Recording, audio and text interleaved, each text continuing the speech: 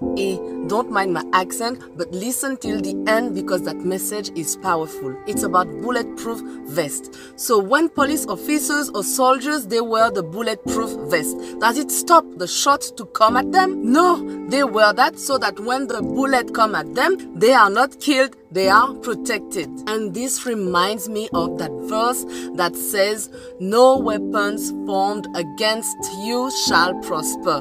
God didn't tell us that we won't go through trials, that there will be no weapons formed against us. There will be people who try to hurt us, to break us, difficult situation to go through, storms, desert, all those things that wants to put us into depression, oppression, that wants to kill us. God is telling us that none of it will prosper and destroy us. When we wear the armor of God, we are protected from all those weapons formed against us. So I want to encourage you today, if you are in a situation where you think that you have reached rock bottom, everything seems lost, remember that when you are found in Jesus, no weapons formed against you shall prosper, because God is fighting for you. He is the Lord of Lords. He is the God of the army, and He is there by your side. You are not alone. You are not fighting this battle by yourself. It's not your battle.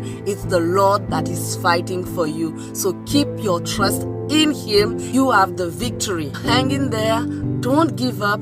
God is there with you. So I'm Rebecca. I'm from Martinique, a French Caribbean island, and I usually make videos in French, but today I got that question and I wanted to answer it so you know what God wanted to tell you today. So be blessed in Jesus' name.